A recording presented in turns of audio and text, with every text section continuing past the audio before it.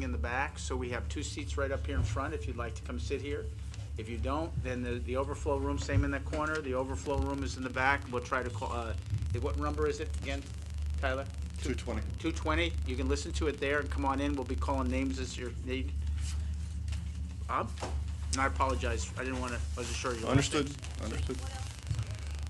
Senator Saviello, Representative Welch, other committee members, thank you. I'm Bob Klotz, with a name that leads me to make reservations as Smith. So I appreciate the opportunity to speak. We've heard lots of facts here today, and I know that that's been a request to speak to it, but I'm going to come from a slightly different place. I live in South Portland. I'm a supporter of the Clear Skies Ordinance, a citizen and city council supported air quality ordinance that has led to more bullying by a reported good neighbor, the local and international oil industry, who are now suing the city. To be back here with this recycled legislation feels like another form of bullying, both with what I view as a highly suspect legislative process and by the corporate powers who are committed to disrespecting the will of the people and destroying the wildness of Maine for nothing less than overt greed. At times, private citizens such as myself have been criticized for expressing emotion in settings such as this. As a healthcare provider, I know that the expressions of feeling is essential to optimal health. So I need to say that I am very angry that this process is going on again. Many of us spent hours and days and weeks and months working on this over years, and to be back in these halls again is frankly nothing less than offensive. I really ask that you again respect the will of the people, literally thousands of people who signed petitions, who came to these hearings, who spoke to you individually, as I have done in my email and personal communications, and insist that you protect us. This activity does not protect us. The facts that we've heard reinforce that this does not protect us. So I ask you to work with us, as we have worked with you over the years, to accept that the risk that is being proposed here is unacceptable. Thank you. Thank you. Questions? Seeing none? We're running out of time. Ask away. Representative Campbell. Thank you. It's interesting. Have you reviewed the 1991 rules on mining? I have not. I'm a private citizen who is a very busy, employed person and doesn't get into the details. But in fact, we went through this process. The rules weren't accepted, and we've reverted back to the 1991 rules, which is basically inconsistent with the statute.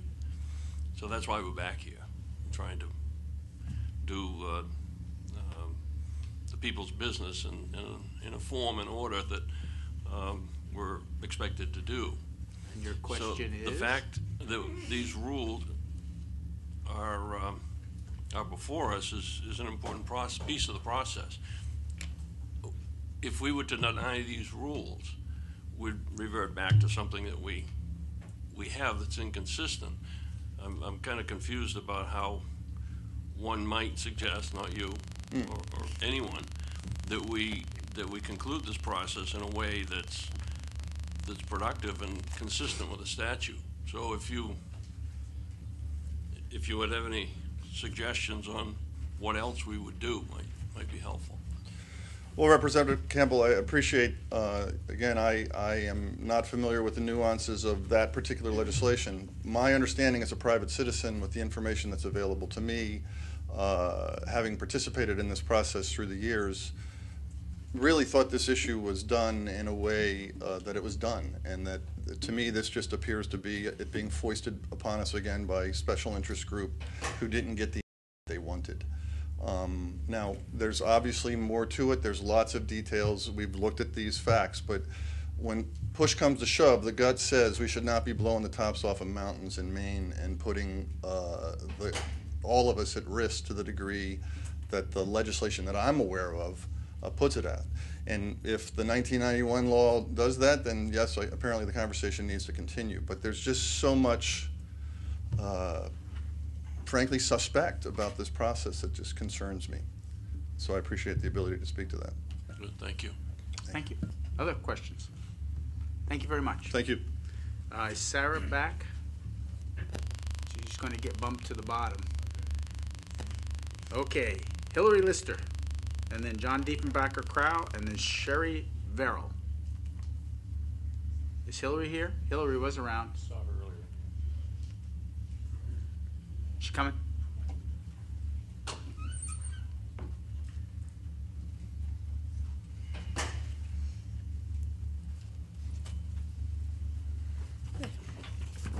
Welcome. Welcome. Do you have testimony? I do have testimony. Give it to Tyler. Clerk. He's right there.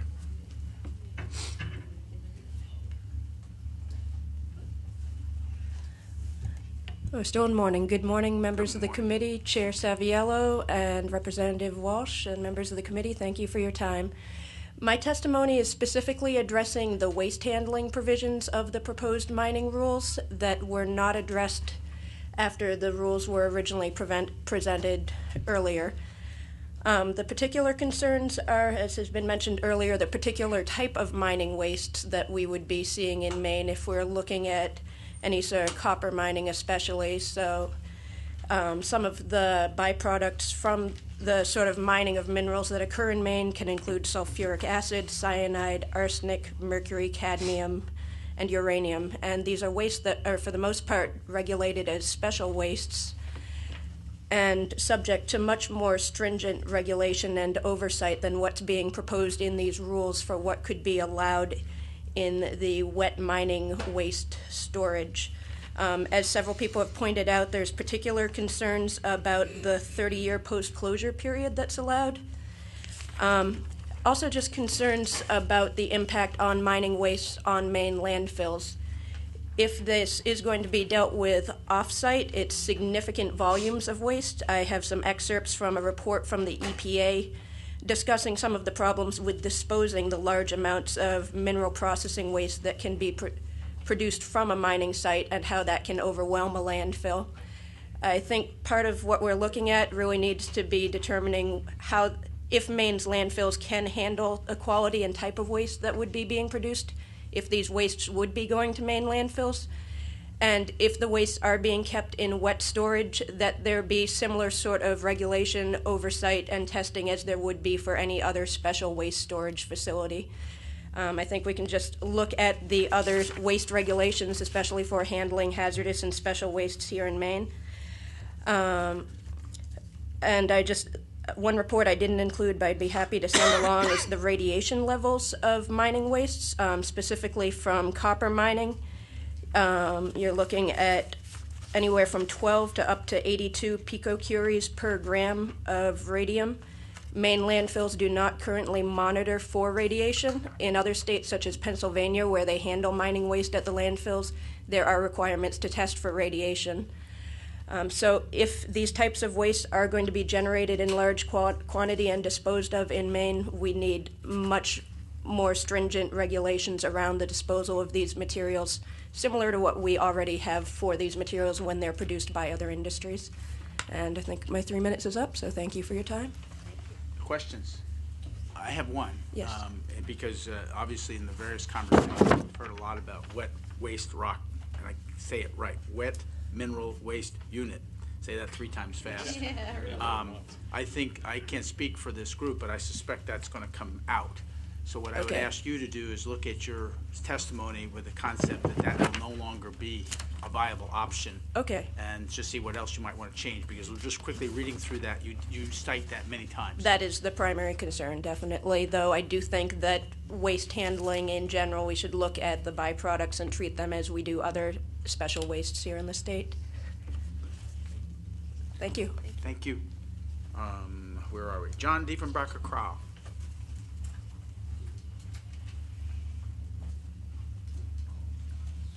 And then we have Sherry Verrill.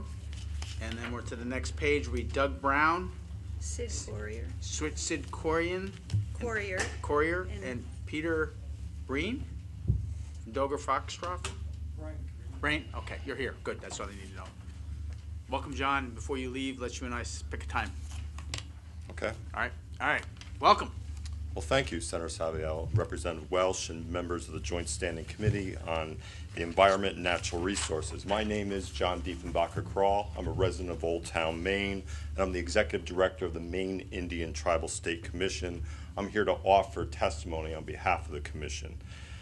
We're an intergovernmental body formed by statute in Title 30, Section 6201 to Section 6212, and charged in part with reviewing the effectiveness of the Maine Implementing Act and the social, economic, and legal relationship between the Halton Band of Maliseet Indians, the Passamaquoddy Tribe, the Penobscot Indian Nation, and the state of Maine. Thank you for the opportunity to testify in LD 146. Wabanaki people's ability to fish, hunt, trap, and gather food and medicine sustained them for thousands of years. Many Wabanaki individuals and their families continue to rely on sustenance harvesting practices to meet their dietary, medicinal, and spiritual needs. The Maine Implementing Act, as I previously cited, explicitly protects Passamaquoddy and Penobscot sustenance fishing under Section 6207, subsection 4. Recently, the Department of Interior Solicitor Hillary Tompkins, so she is the highest lawyer for the Department of Interior, writing to Avi Garbeau, at General Counsel for the U.S. Environmental Protection Agency, affirmed the sustenance fishing rights of the Wabanaki tribes in Maine. In order for Wabanaki people to continue to conduct these ancient harvesting practices, they require healthy animal and plant populations free from toxic contamination. The environmental and public health risks posed by metallic mining are well documented. Before any mining rules are adopted, Maine state government should consult with the Wabanaki tribes as required under executive orders issued by Governor Baldacci and Governor LePage. And his is executive order, and you see it referenced in my testimony. Effective consultation can strengthen tribal-state relations and preempt conflicts between the governments. Thank you. Be pleased to answer any questions. Just a clarification, the way you checked it on it, you were neither for nor against, so you're just making a statement. Neither for nor against. We're very concerned about compliance with the executive order on tribal consultation, which unfortunately we're seeing routinely violated. Thank you. Any other questions for John? Thank you. Representative Campbell. Thank you. So what you suggested, and which apparently is fact, they weren't consulted? To our knowledge, no. And I think you'll have some representatives of tribal governments speaking to you today. Thank you. You can ask them directly. Thank you. Thank you. Other questions? Yes, Senator Breen. Thank you. Is there a formal mechanism for this consultation? Is it, do we need to set aside time in our committee's agenda to do this, or how does that work? Can you educate me about that? Thank you, Senator Breen.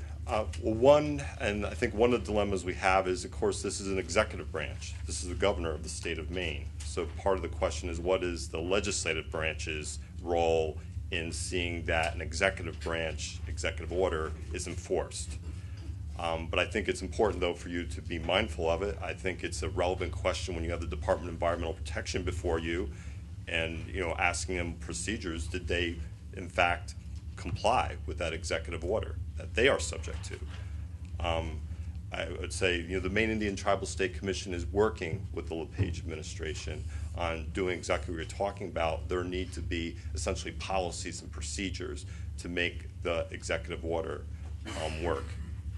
And those are in slow, but they're in the actually process. Meeting with the governor next week, and I works. imagine we will be talking about that among other things. Okay, thank you. Thank you. Other questions? Thank you. Sherry Barrow? Sheree, sorry about that. It's yours. I got to talk to Jim for a minute. He's got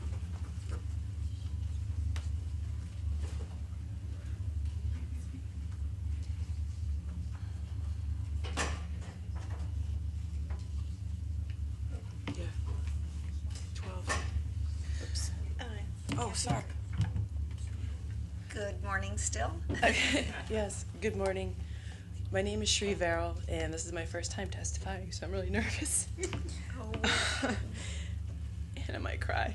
Oh, I thought the scariest part was going to be standing here, but as I've been listening to others, the scariest part is thinking that that some of you might not actually care about the water and the health of the environment as much as I do. So, Are you a good catch? I am a good catch, and I have an Alright, extra here tissue, you go. but let's go. All right. Thank you. You're welcome. thank you. Anybody with a teddy bear? I work. Okay. Pushing 40 and I need a teddy bear to do this. Okay. You're doing fine. Thank you. So I'm from Otisfield, which is in Oxford County. Back in the 1900s, I went to College of Atlantic, and I'm currently finishing a graduate degree in biology at the University of Southern Maine, where I live in Portland. And so I put together some scientific testimony thinking that would be what is most needed here. And here I am getting emotional. So I'm just going to read now. Greetings to the Senator Saviello and Representative Welch. Thank you for hearing my opposition to LD 146 concerning metallic mineral exploration and metal mining. I speak as a biologist and a citizen concerned for the clean water and health of current and future Mainers. As such, I wish to highlight three major reasons for opposition. Mining in sulfide deposits creates sulfuric acid and pollutes water through runoff laden with heavy metals, and pollutes our air when exposed to oxygen through the creation of arsenic. Arsenic and inorganic arsenic compounds get into the air and become deposited in the water and soil during industrial operations, such as ore mining. Polluting groundwater and drinking water with sulfides is a health risk we cannot afford. Ingestion of water contaminated with inorganic arsenic increases adverse effects such as skin discoloration and lesions, nausea, diarrhea, and abdominal pain. And let's not forget skin cancer, bladder cancer, liver cancer, kidney cancer, and lung cancer. There is no technology to prevent mine drainage. There is no technology to prevent mine drainage or to eliminate these adverse effects. The short-term economic benefit is by far outweighed by the long-term damage to our environment and health risks to our population. I'm 100% in opposition to LD 146. Thank you for your time, consideration, and your service. Sitting here all day. Thank you so much for coming up and speaking with us, because it's what we're here for. So, are there questions? Yes, Representative Duchesne. Thank you, Representative. If it's any consolation, I get the same way when I have to present a bill on taxation. Yeah. But You don't cry. you should see. Do you have any scientific information you wanted to bring to us?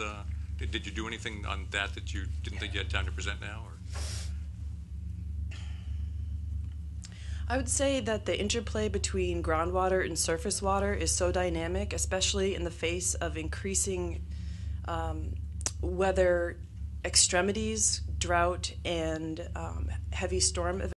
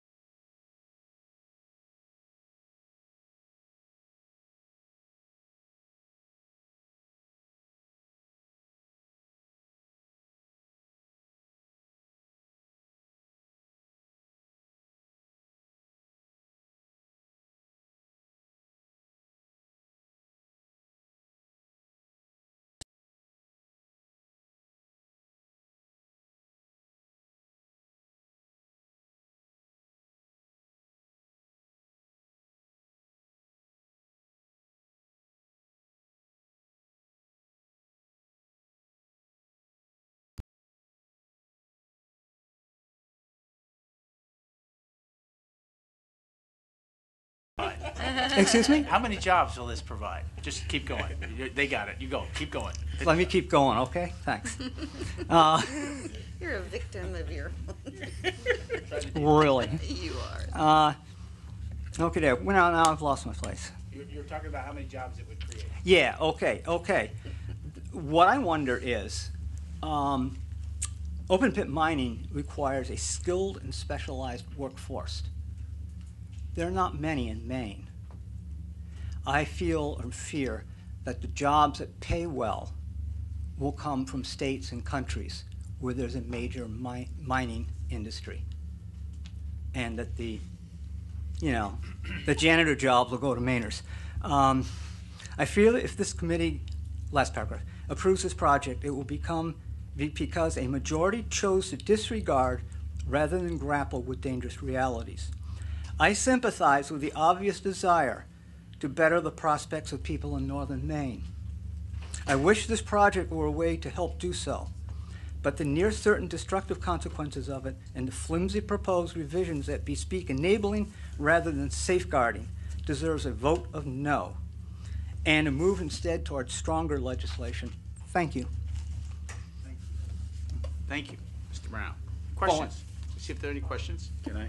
Yes, May I please? Yes, Mr. Representative Tucker.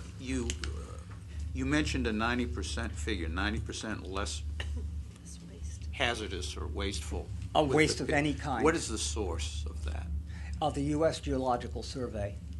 Well, so I Google that, and what do I get?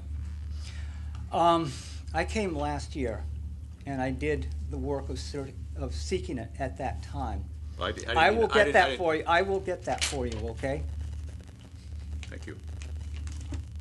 Other questions? Thank you very much. Thank you. And I think we'll do one more before lunch. Sid? Sit for you.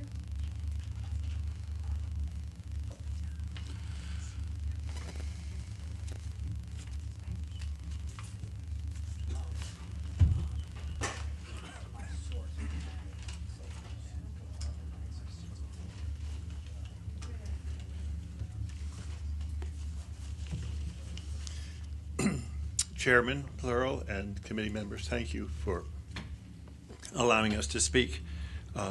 I'm speaking in opposition to this bill. I'm not even sure at this point that either the new or the old regulations can sufficiently protect Maine from this type of mining. My interest in speaking is two reasons. One, for the last several decades, I have worked in a variety of ways with conservation organizations regarding land and water conservation. The second reason is that I have training as a geologist, and that allows me to understand some of the processes and the risks. I'm not an expert in any way about mining or in mining regulation, but I'd like to offer just some context for you to view the comments that you hear and the decisions you have to make. First of all, much of what I've written has already been said, and so that I don't need to go over it. But this is mining, as we have heard, about sulfide deposits, and they are the primary deposits of interest in Maine, and they are among the most difficult deposits to manage in mining. Campbell. Yes, thank you so much for taking time out of your youthful life to come and participate in the... Sacrifice my GPA. They gave you extra credit, they better, we'll write you a note. I guess I don't have a question, but thank you so much. Yeah, thank you for your time. Other questions? Okay, thank you, Matt. But before I do this, I'm going to let Kathy Scott go. And then George Smith.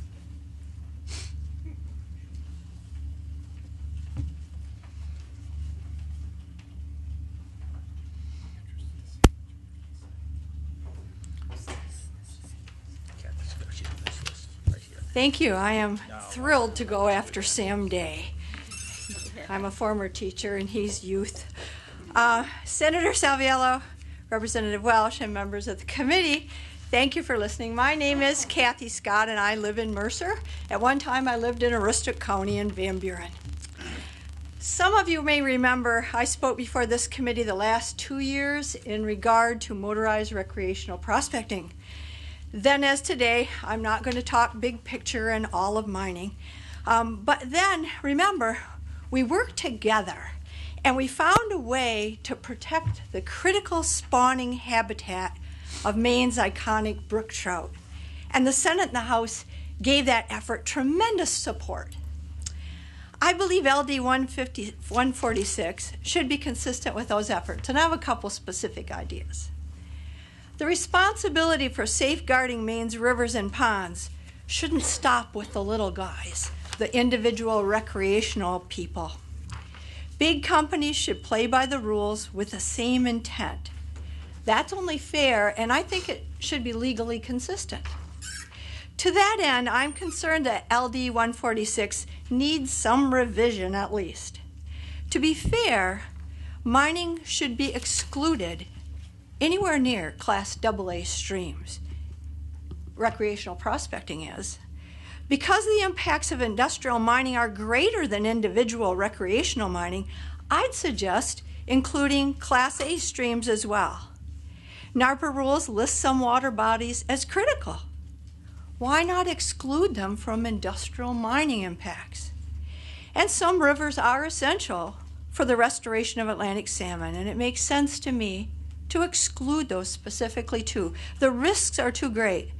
Motorized recreational prospecting had largely in-stream impacts.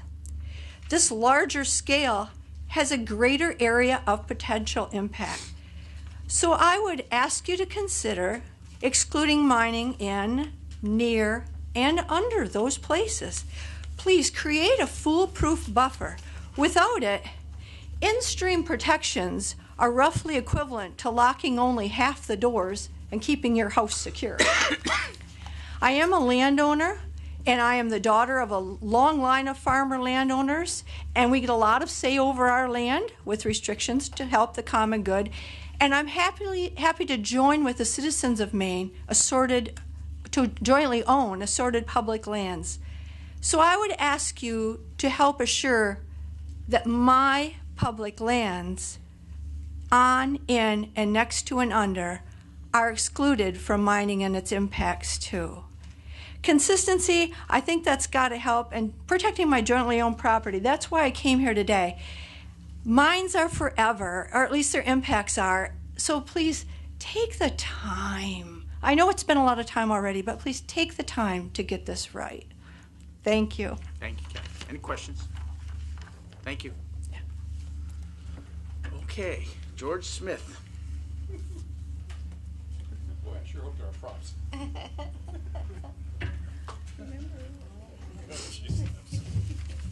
And then, so just so everybody's listening up, Landis, are you here? I am. Are you testifying as an individual or on behalf of Maine Rivers? Then you'll wait till the end. Sorry, nice try. David, I think it's, what do you think? Socolexis? S-O-K-A-S-I-T-S. Yes, that's it. All right, David, you're there after that. Then T.P. Levitt, and then Tony Owens. Thank goodness I'm not a lobbyist anymore. Well, that depends. I should check and see if you're registered or not. Yeah, if you no, are, then I'm not. Senator Saviello, Representative Time's up. Welch, and distinguished committee members. Before I begin, I just want to tell you one thing, that Senator Saviello carries a heavy, heavy burden because he's my senator. And that's a tough job. Yeah, I get paid extra for it. Yeah, you should. Brook trout. Brook trout are more precious than gold. This artwork is really all you need to see. This brook trout was carved by Alan Dudley, the Maine game warden. My dad added the hand and painted the catch and release scene. Dad was a real Mainer. He didn't think you'd had a very good day of fishing if you didn't take the fish home and eat them. And I subscribed to that for a long time until my wife and I bought a camp up in the North Woods, and all of us, including Dad, finally understood that this brook trout was an important enough resource that we didn't need to eat them all. We still ate a few. We still eat a few, but not very many. And I think Dad was very proud of us when we worked together, the Sportsman's Alliance and the legislature, to make the brook trout our state heritage fish. This is just not any fish. In fact, we have 97% of the native brook trout that are left in all of our country. So this isn't just for us. This is for the whole country. Now, brook trout are very sensitive to water quality, temperature. We're having some trouble with acidity currently. So you've got to be really careful and cautious when you're considering any impacts to the water that have these native brook trout. And almost all of these are actually in the North Woods. So in memory of my dad and for my grandchildren, I am counting on you, each one of you, every one of you, to protect this precious resource, Maine's native brook trout. Thank you. Question from George. Yes, Senator Breen. I don't think we've had the pleasure of meeting yet, but I've heard about your I've heard time. about you. Thank you for your visual and everything.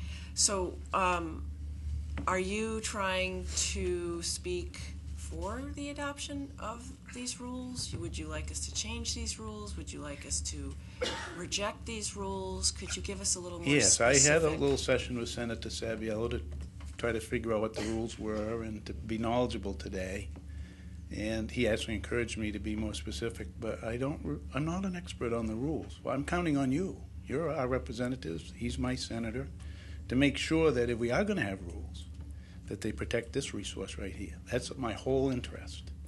And I'll come to the work sessions. I'd be glad to study it more and offer suggestions, but you have that tough assignment of making sure that we don't lose this resource to mine some other resource. Wish I could help you more, Senator Breen, but I don't know enough. Thank you. Yeah. Any other questions for the good friend? Thank you. Yes, Representative Harlow. Thank you, Mr. Chair. So there is no guarantee with mining, as there are no guarantees in life. But are you saying, so you're, I guess just to kind of piggyback on Senator Breen's question, would you say that you would be more along the lines of, it's the person before you, Kathy from Mercer, to protect certain streams, or? I would definitely be on the side of making sure we don't lose this resource and not risking it in any way.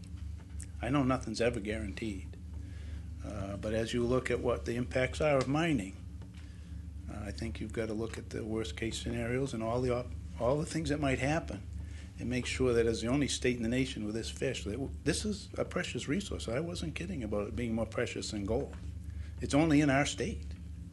No other states have this precious resource. Other places have gold and all these metals, but they don't have this.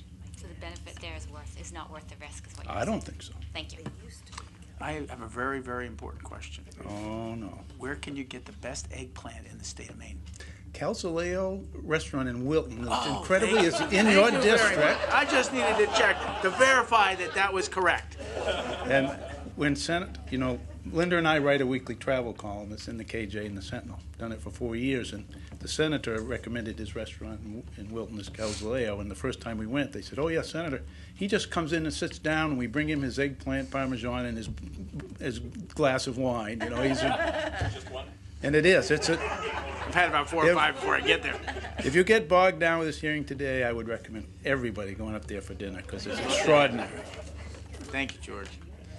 That's right. Since this is the center of the Yes. universe, it would be a great place to meet. It is. It's Any not other that questions far for from here either. Mr. Smith? Thank you very much. Thank you, George. David? Then T.P. Levitt? And I already got her over on this side. Okay, good. And then T.T. Levitt, then Tony Owens. And then Ian Glass, Peter Garrett. Sorry about that. And Peter Thompson. Oh, sure. Good afternoon, Senator, Representative, members of the committee. My name is David Sakasits. I live in Portland. I come to speak. I signed up today neither for nor against, but as I've listened to this and had a chance to review what the regulations are about, I'm against. 3 years ago, I was working on a temporary job down in Washington when this idea of gold mining in this mountain in northern Maine came up for the first time in the media. And I was in a fly shop with some guys I've known for 20 years or more. And they had 2 questions for me. How can you expect people to come to a state vacation land when you're turning it into, looks like a gravel pit? And what kind of nuts do you have running your state? I stood there and hemmed and hawed a bit. But anyway, that's what it comes down to. You know, tourism is our #1 industry. If you want to chase the tourists away, turn the North Main woods into a gravel pit. Mine it. I grew up in the Pennsylvania of acid mine drainage and watersheds blown out by old mines. And, you know, the other thing is you got smelters. You got to do something with that ore to turn it into metal. That means smelting it. And I've seen mountainsides of Pennsylvania denuded by zinc smelters. Absolutely barren of all life. I've seen that. So if you want to do that, go ahead. But then you won't have the tourists coming here. And I noticed the other week the governor was pitching how his budget will be balanced on the backs of tourists paying sales tax. Well, they're not going to pay sales tax. They're not going to be buying gas in Kittery or Bangor or Eagle Lake or anywhere else in the state. They're going to be going elsewhere with their dollars. So that's what it comes down to, is dollars. You can have a few dollars going to a billionaire and his mining company in a couple of years, 7 to 10 years, and then you'll have a perpetual problem. A couple of suggestions. Number one, from what I could tell skimming the regulations this morning, you are not getting any money out of this at all. I would suggest, since the big fever appears to be that there's gold in that mountain, which makes people think like cokeheads or crackheads. I mean, it just makes them crazy. Add an ad valorem tax. And I'm going to suggest $100 an ounce. Every ounce of gold that comes out of there, tax it. Put it in trust for remediation. And don't just limit it to the gold, but to every other mineral. At a rate coordinate to the value of the mineral. But an ad valorem tax. Number two, the idea of waiting. Sure, let me say that. I would like you to, could you share with us the rest of your ideas? What do you mean? Look at the clock, right? I see the, could you share with us the rest? Keep going. Well, okay. Be happy to. I can talk all day. But we really don't want you to do that. But if you've got a couple bullet points, understand. I'm a lawyer by trade. My business is words. Okay. I passed up a job opportunity in Washington that would pay me $150,000 a year to stay in Maine. That was just last August because I love Maine. I want Maine to be good. So the ad valorem tax. Number two, what's the rush in passing this bill? This is the third time in 4 years, by my count, that this bill and these regulations, the same regulations, have come up. I mean, this time the BEP insulted the legislature by not addressing questions that were posed to it in a letter. Maybe it was informal, but you know, you're willing to take that. But you know, what's the rush that it has to be an emergency? I think you need to put some time onto this and get the public input, and the public has spoken. You're going to get lobbyists coming in here saying it's a good idea, but the public is coming in here and telling you this is a bad idea. Martin King, Reverend King had it said one time, a riot is the voice of the unheard. Anyway. If you'd summarize, that'd be great. Okay, I'm trying to. I'm looking at my notes. You here. could certainly submit this to us in written I testimony. think I will do that. But the point is the mining is a hit and run thing. We've got 7 to 10 years in the ore body, we're told, and we're going to have an eternal problem if we dig it up. The sulfides are nasty. I've seen what it does. You don't want that. Okay. Thank you. Any questions? Questions? Thank you. Okay. T.P. Levitt? Sir, you and the rest of the committee have a tough nut to crack. I've got nothing to say that hasn't already been said 15 times. Thank you very much. He gets a candy. Oh, John. Tony Owens. That would be great if all would reflect that, but that's all right. This is your time. And then we're going to go to Ian Glass, Peter Garrett, I'm sorry, it looks like Ian's in here too. Peter Thompson, Ellery Queen, Jane Edwards. Keene, I'm sorry. Queen. It's a TV show. Welcome. Thank you, Senator. I hope you won't hold it against me that I'm actually going to speak, but I'll try to stay on time. Good afternoon. My name is Tony Owens. I'm from Cape Elizabeth. I'm an emergency physician at Maine Medical Center, and thank you for taking my testimony. I'm going to encourage your vote against LD 146. As a scientist myself, I can appreciate the challenge of understanding the basis for the rules you're evaluating. Geology, chemistry, hydrology all make for a complicated decision-making process if you only had a crystal ball. Your challenge reminds me of a February experience I had several years ago when I flew to Presque Isle to work a weekend shift in the emergency department at the Aroostook Medical Center. Arriving a couple hours ahead of time, I decided to walk into town and see the sights. About 8 inches of fresh snow blanketed the town with lots of plowing and shoveling. What caught my attention, however, were the number of men, young and old, shoveling off roofs. I've shingled a few roofs, shoveled some more, and even done some ice climbing. But these roofs were steep and the men were unsecured. I remember thinking I might meet a few of these brave souls later that day in the emergency department. Sure enough, the first patient was a dislocated shoulder and the next a broken hip. When I asked them if they had expected they might fall, they allowed in their unique Down East vernacular that it had seemed unlikely. If only they had a crystal ball. At this moment as I speak, in history on the trauma service at Maine Medical Center is, quote, falling off a roof. Accidents, no matter how unintentional, happen. The shared experience of the open pit mining industry would seem similar to the unfortunate fate of our friends from Presque Isle. No one expected or wanted to fall, but accidents happen. They happen as well with alarming frequency, even among the modern mines, as your study of the subject has shown. There can be no guarantee against toxic spills of sulfuric acid, containment ponds, mine tailings, and erosion. There's no guarantee against bankruptcy either, except the shallow pockets of the Maine taxpayer. This law allows wastewater treatment to continue in perpetuity rather than set a reasonable and finite limit of 10 years. Additionally, the funds held in trust against the possibility of default are wholly inadequate to address the astronomical costs associated with cleanup. In fact, the governor, as you've heard many times today, requested $1.6 million to continue the cleanup of the Callahan mine in Blue Hill, abandoned over 40 years ago. You don't have a crystal ball, nor do these companies who will want to exploit your new rules to earn a profit. What will happen, only time will tell, hopefully when no one will fall off this roof. Before I finish, I want to tell you why this is important to me. In the past, I have spoken at legislative and regulatory hearings. I have invoked the image of my grandchildren and the Maine we will be passing on to them. Keeping faith with their future has been paramount to me. 7 years ago, when my first granddaughter's birth was only a few months away, I shared my dream of canoeing with her when I testified promoting stronger shorefront protection. This May, just at ice out, she will join me on her first canoe camping trip. We will slip our canoe into Johnson Pond off the Golden Road, paddle down Johnson Stream to Allagash Stream, and continue into Allagash Lake, and finally the Ice Caves campsite.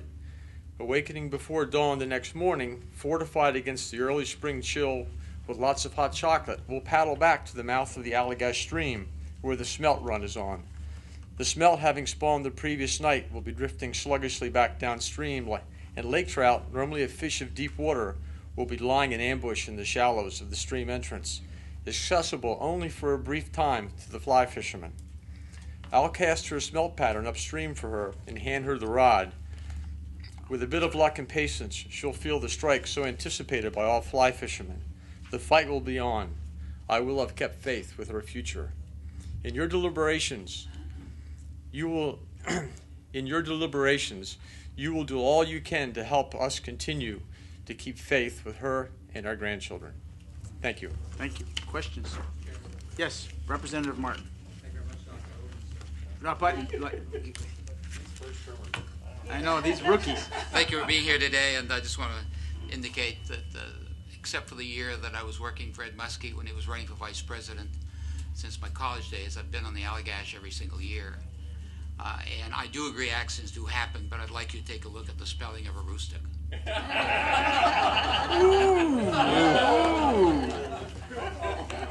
I don't know what to say. Representative. Any other questions? Thank you very much. All right. Peter? Peter Garrett. Oh, I'm sorry, Ian Glass. I'm sorry. I got fascinated by the misspelling. Ian Glass, then Peter, then Peter. Not you this, Peter, though. Good. No, good. Welcome. How you folks doing today? We're getting there. Welcome. Having fun? Oh, yeah. All right. My name is Ian Glass. I'm from Portland, where I am a schooner captain. I talk to 200 people a day during the summertime, so I'm kind of used to this. I'm from Florida originally, a native there, now a Maine resident. I lived and worked on the Gulf Coast before, during, and after the BP, Transocean, and Halliburton disaster. I have seen firsthand what a lack of regulations can do to a healthy ecosystem and the irreparable damage caused as a result. Prior to and during the disaster, I worked for a maritime oil company as an able-bodied seaman while the well was spewing incomprehensible volumes of crude oil into the Gulf.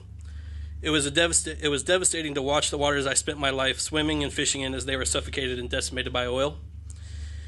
About 6 months after the spill, I took a position as a first mate on a whale research vessel in the Gulf studying the effects of oil and Corexit, the chemical sprayed onto the oil to disperse and sink it, which is toxic to marine life and does not effectively remove it from the ocean. After 2 summers on the research vessel, I returned to Maine, where I had started my maritime career 10 years prior.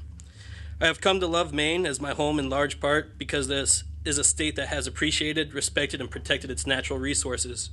The resources I speak of are not paper, oil, or copper and gold, but the flora and fauna from the coast to the mountains. Maine is majestic and beautiful beyond words. Slack, short-sighted regulations of mining will abet the destruction of this breathtaking place that has such a pure and powerful attraction for people near and far. These detrimental policies should not even be considered. It is of the utmost importance that we continue to protect our state. The clean, clear waters of Maine and a healthy, robust, renewable fishery that supports the native brook trout and the other prized species that the state is legendary for is worth far more now and in the future than the non-renewable metals that rest beneath the surface. Thank you. Thank you. Yep. We're now to Peter Garrett. You got it right. I got it. I'm turning on and off my mic because it's apparently picking up, so if I forget, tell me. I usually forget the opposite way and leave it on.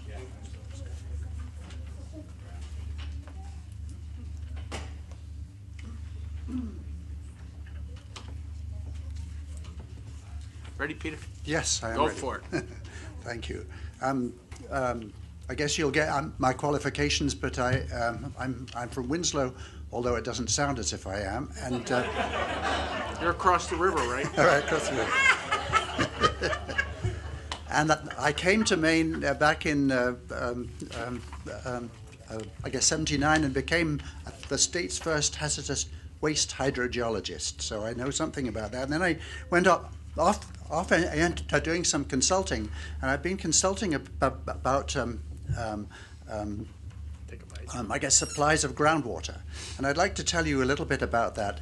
In your testimony, you'll see I guess some equation for how to get from pyrite and add oxygen and water, and you get I guess sulfuric acid and iron. And on that sample that's going around, that's actually a sample of the kind of ore that you'll find. And you can see that there's about half of it is actually sulfide minerals.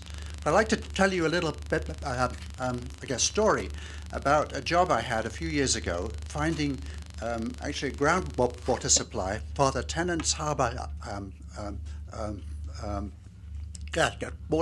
water district. We found a bit of pyrite in that rock, under 0.5%. We didn't think it was very important.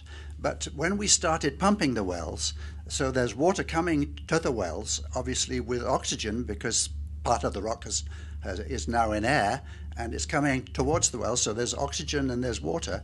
The, I guess, acidity, the sulfate, and also iron went up. So Tennant's Harbor had to put in a treatment system that they didn't think they'd have to have, and they have to run it forever, perpetuity. So that's with 0.5% of pyrite in this big rocky hefted around there, there's something like 50% sulfate. So you can imagine there's quite a lot of iron, which makes water turn orange when it gets oxidized, of course, and also acid mine, runoff. So I'm particularly concerned about that because all sulfide minerals follow a similar kind of, a transition. 50% of the rock is likely to be that. And the rock will, when it's is removed, is exposed to air and, of course, rainwater. So you're bound to get these same kinds of things. So if the proposed rules go into effect, it will be imperative that DEP staff be certain that all mining standards can contain the inevitable production of huge quantities of dissolved metals and neutralize the acid drainage. Peter, do you have some more points? Oh, I beg your pardon. We're gone. That's all right. You're telling a great story, and I'm paying attention. So is there more points that you'd like to add to your testimony? Well, yes, there's one. Okay, good. And that is that I've been involved in a number of sites and have seen some failures with soil piles with great storms or some kind of event which are a lot less than 500-year storms, like in these rules here. I think it's your cell phone that's a bit too near the switch. There you go.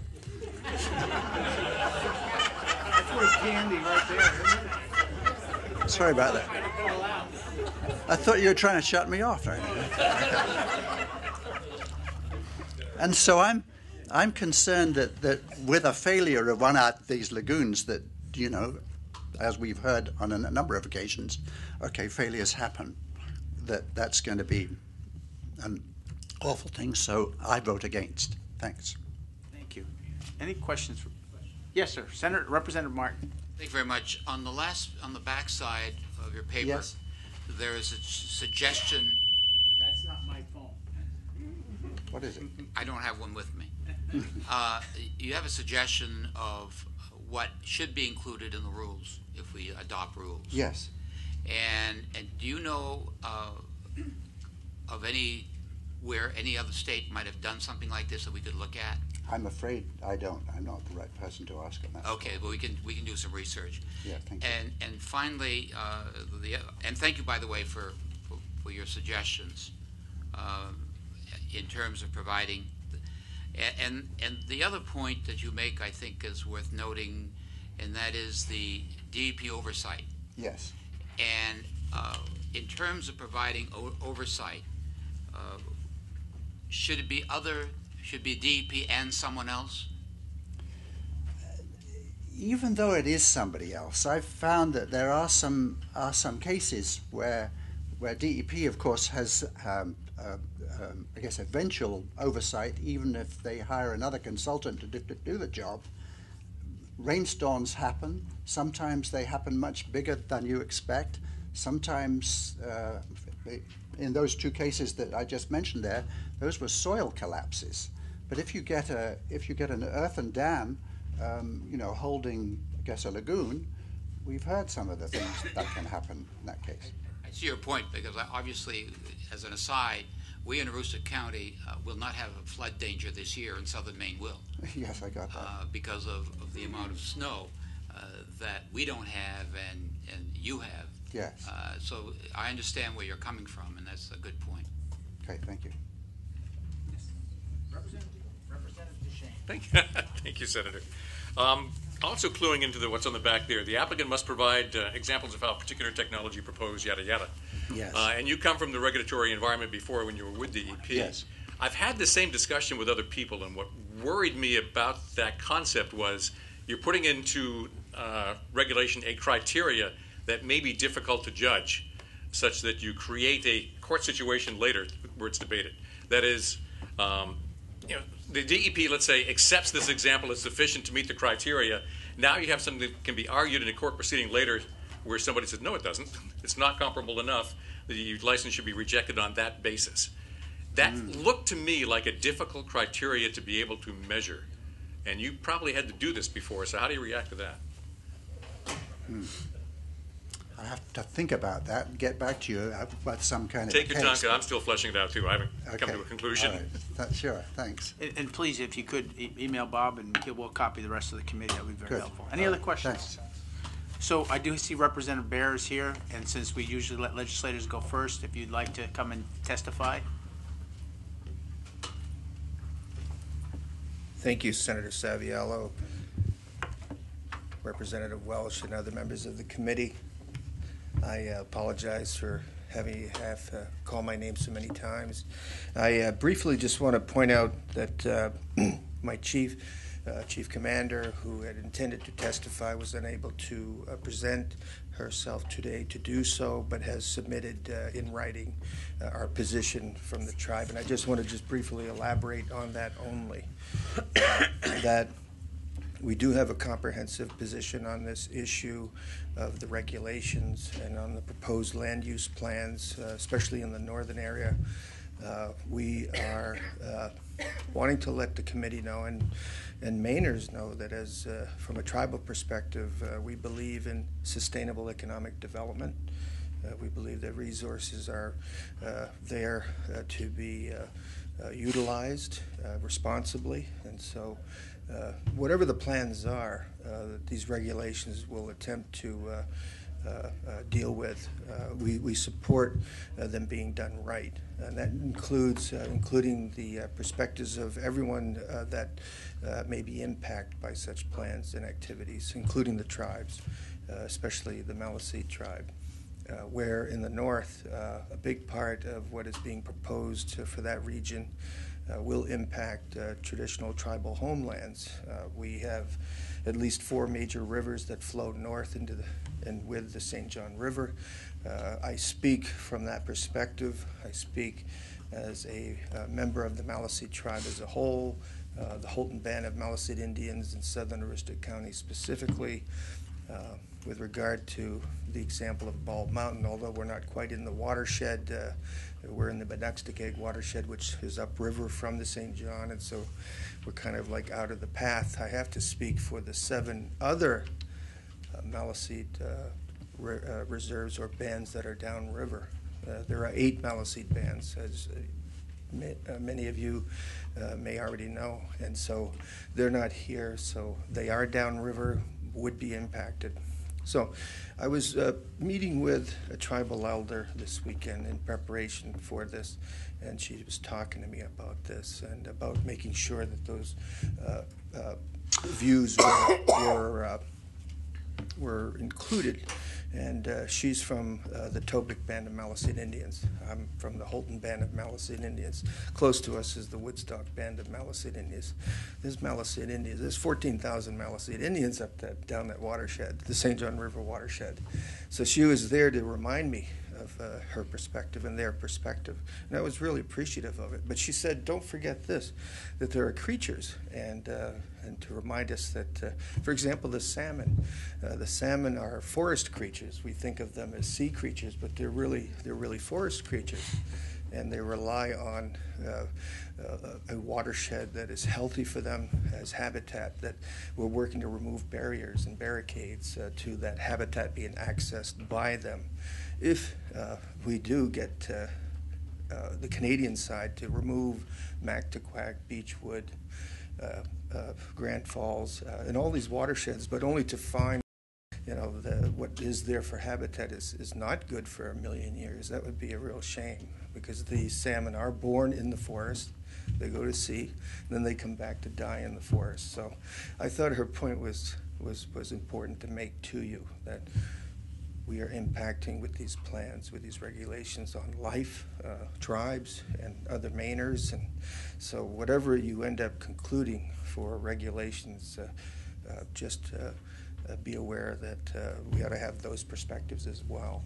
And again, we have this statement in writing, and for your benefit, I have provided as well charts, maps of that territory that I described, including the Fish River system, the Allagash, St. John River, and the Benexticate. So, thank Question you. for the representative. Thank you, Representative Bear, for coming down. Appreciate it. Okay, we're back on schedule here, more or less. We have Peter Thompson, Ellery Keene, Jane Edwards, and then Neil Gallagher, Jacob Ginsberg, Susan Max something. Okay, thank you. No, it's not. Just your writing is hard. Stephen Herman, starts with an H, and David Kirsten. So we're to Peter. Is Peter here? No, Peter's not. He wasn't. If Peter is in the other room, you'd start heading over, and we'll let Ellery go. Ellery's here, isn't he? He was. Oh, there he is. Oh, yeah. Sure, no.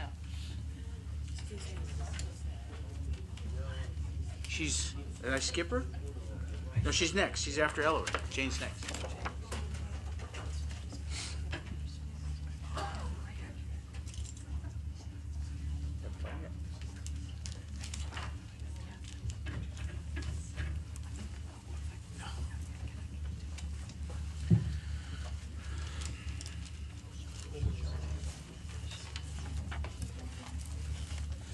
I will be more brief than what was passed out. My name is Ellery Keene, not Queen. I'm sorry. But a lot of people have thought of him when they think of Well, there used to be, there really was a TV show for a while. Anyway, go ahead. So I'm going to skip some, but I do care about creating good jobs for Maine workers, and I care about the environment. Any mining should be done so as not to pollute the water, whether it is surface water, such as lakes or rivers, or underground water, which is often the source of drinking water for homes, businesses, or bottled and sold commercially. A good supply of clean water is essential for many kinds of business operations. Mining is very likely to pollute both surface water and groundwater unless satisfactory regulations are properly administered. The minerals at Bald Mountain and many other places in Maine will react to form acid and arsenic compounds that contaminate water, and this problem will remain long after mining operations have ended. I understand that this acidic water is intended to be kept in underground tanks that will not seep into the soil and into the groundwater, but such tanks may not be as waterproof as they need to be. If they start to leak, it may be a while before it is noticed, and more time will pass before the leak can be fixed. Much acid will have leaked into the groundwater and will be moving toward the surface water. Groundwater moves through the ground and soil and rock formations and often interchanges with surface water. It can move both ways, and it can go long distances. I learned years ago that the Poland Spring water came through rocks all the way from the White Mountains to Maine, got into layers of rock that was porous enough to move by gravity between layers of non-porous rock up and down, but in effect mostly horizontal to where it came out of a crack in the ledge near the top of a hill in Poland, Maine. It was clean. This kind of water is being put into bottles and sold at this time. That's different from groundwater. Too often human beings do not plan far enough ahead or take into consideration the terribly adverse consequences of what they do. Air, water, and food are the most important resources needed for life to continue. We need to enforce rules that will keep air and water clean enough to support life. Clean water is needed to produce the food we eat. It is well known that the effect of climate change will make it impossible to produce very much food in many places where a lot of our food comes from now. This includes places in the southwestern United States such as California and Texas. It is already happening. I recently learned that a large slaughterhouse in Plainview, Texas, was shut down in 2013 because the prairie land in that area had become too dry to produce enough grass for the cattle to eat. The ranchers moved their cattle to where there was enough grass and to other slaughterhouses. Some California farms can't grow the crops that they recently did.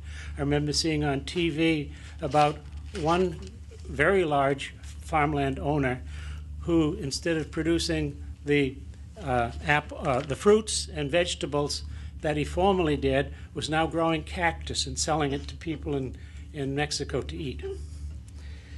Maine is one of the few areas where there will be enough rain in the future to produce food. We may be sending food to California instead of from there to here.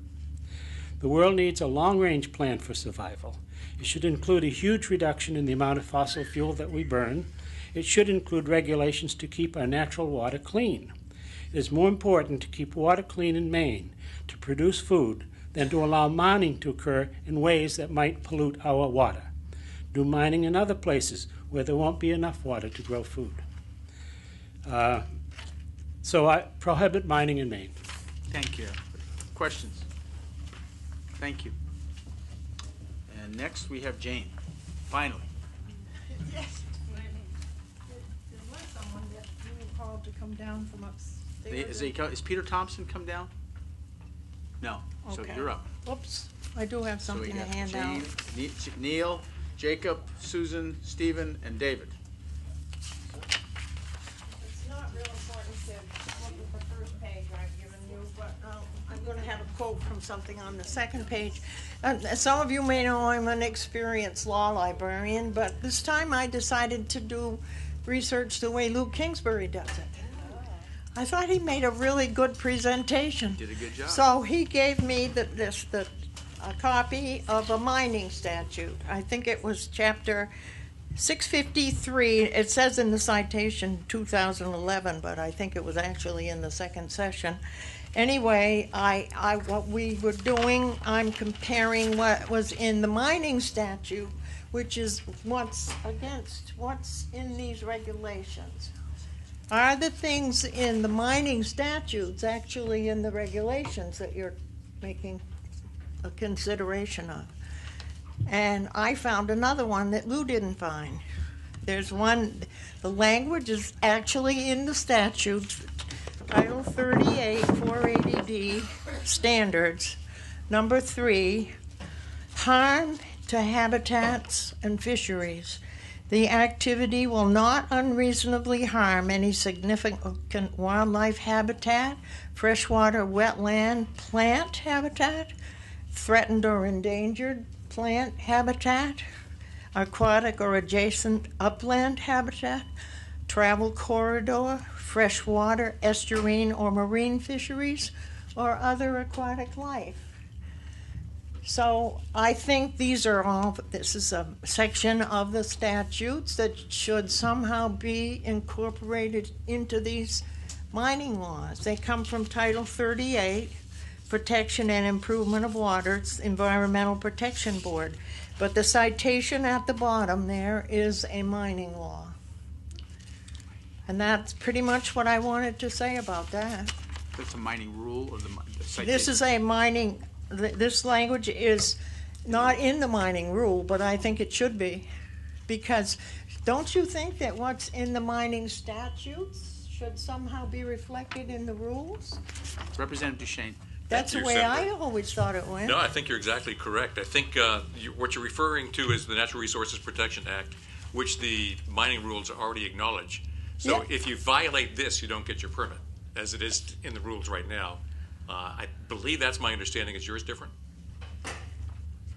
Well, no, I guess not. If it says in the mining rules that they will follow this entire They have to. I believe that's true, yes. Environmental Protection Board, make sure they are following this section of the. If this isn't true, I'm going to hear about it. Well, but it doesn't seem in the room. You can write and tell me about it if you want to, too. But Sue Wright at the Law Library knows how to get in touch with me. Terrific, thank you. But I started from the rule, from the chapter. Lou kept talking about LD 18, 15, or 53 or something, and I said, Lou, if it passed, it's a chapter now.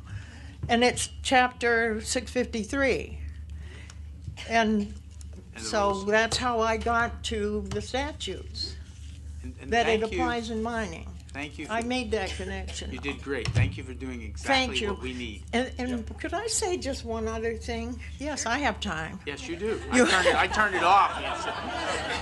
I turned it off. I used to work for the legislature, so I take liberties sometimes.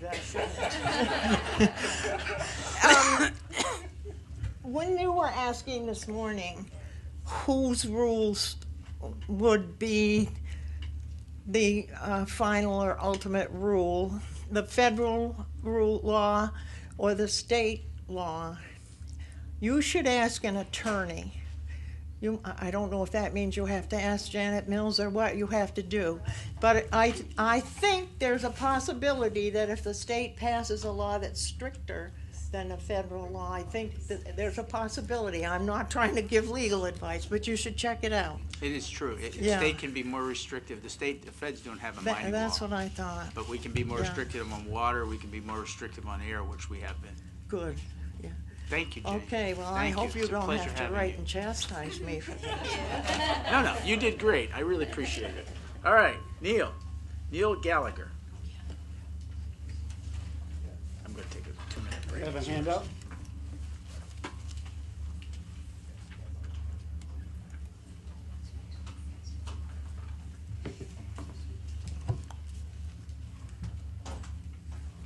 The senator quit? I know. Yes, I'm still All right. here. One of All us right. is still here. Senator Saviello in absentia, Representative Welch, members of the Joint Committee, my name is Neil Gallagher. I'm a resident of Brunswick, and I am here to testify against LD 146.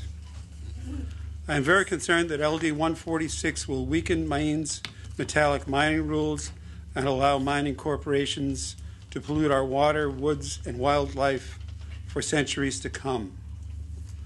I grew up in northeastern Pennsylvania, which, like Maine, is an area of great natural beauty. But it is an area forever scarred by what was done in the last 2 centuries. The mining industry claims modern mining is different, that they can now control pollution and reclaim mining sites to their former beauty. That is simply not true. Several people have mentioned the Mount Poly mine disaster last year in British Columbia, a modern mine that had a massive tailings pond failure. Very few people in Maine know what column is. Everyone in northeastern Pennsylvania does. Column is the tailings from anthracite mining, left to form enormous heaps. There was one a few hundred yards from where I was raised in Scranton 70 years ago. It is still there. The dumps are ugly and can catch fire, and when they do, they stink, and it takes lots of time and money to extinguish them, if they can ever be extinguished. Some burn for decades. The companies that created the dumps are long gone, so it is up to the state and localities to deal with them, with some inadequate help from attacks on the mining industry. My text includes a postcard from 1908 picturing a dump fire and a photograph from last year's Scranton Times-Tribune showing another dump fire, indicating how much has or hasn't changed in 106 years. There is no anthracite in Maine, so there will be no burning column dumps, but the pattern will be the same. Promises, probably made in good faith, followed by inevitable accidents, which may very well turn into catastrophes, followed by abdication, followed by who knows how many years of damage to Maine's people and environment, paid for by you and me and our descendants. LD 146 will certainly not repeal Murphy's Law, and it does not require adequate upfront financial assurances. But it does allow remediation to go on for 30 years or beyond if the mine operator needs more time to clean up. On the one hand, 30 years is much too long a time to give a company to undo the damage it may do. On the other hand, it could be much too short a time.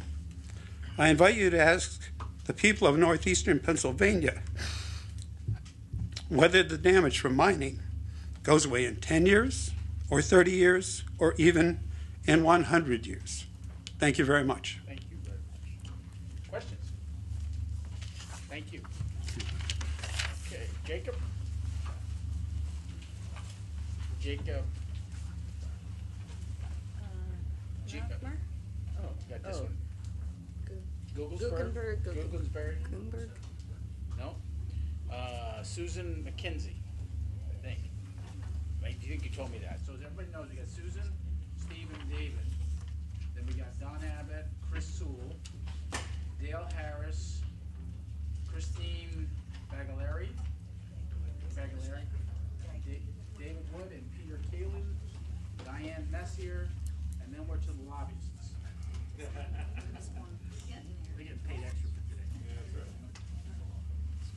there listening. Oops. Thanks. So I just kind of read through the names. Let me do it one more time. Susan, it was good. I was quiet. Susan's up. Stephen, then David Kirsten, Don Abbott, Chris Sewell, Daniel Harris, Christine. How'd you say that? Bagliari. Okay, thank you. And I apologize. Dave Wood, Peter Kalin, Diane Messier, and then Messer. Sorry, those are done. And then we're to the lobbies. Make sure to ask, because there's some people who got. Oh, is there somebody here that I didn't read their name off? Okay, so when we get to the end, before we go to lobbyists, you get to go. Did you put those guys? Yes, I put them on the list. Yes, they're right at the top. Okay, so Okay. go for it. And you know. Excuse me, can I ask a question, please? Sure. I represent an organization, but I'm certainly not a lobbyist. You can go as a public. Just wait till. Are you on the list? But unfortunately, they told me, sign up on the lobbyist list. If you're not paid Well, by the are you- organization to be here, you're a public citizen. You're not being paid by them to be here? Absolutely not. Yeah. No, it's fine. I'm paying them. What's your name? Bill Richards. Yeah, Bill. Yeah, I see you over here. I'm going to move you just over to the other side so you'll follow. I know. Move that guy up. Put you after Diane. Thank you. Okay, now we're ready. Okay, terrific. Thank you. Good afternoon. My name is Susan McKenzie. I've lived in Maine for 25 years. My husband and I raised our family in Waterville. We still live there. And I'm speaking in opposition to LD 146. I earned my doctorate in natural resource policy and management at the University of Michigan. And the subject of my research was freshwater systems. My research affirmed that ecological systems are difficult to model and to manage because they are exceedingly complex. Ecological systems are interrelated and interdependent. In other words, if one part of the ecosystem is compromised, even unintentionally, all parts of the system are affected. Within complex ecosystems, water is especially unpredictable because it is tenacious. Water flows at different rates of speed. Above and below ground, it moves with and against gravity and can find its way through solid rock. Maine is a water-rich state, and we celebrate that fact. Indeed, we brand the state as a recreation destination because of our freshwater resources. But where mining is concerned, water is not an asset, it's a liability. A good example, one of many, of water's dogged persistence is Screwauger Falls in Newry, Maine.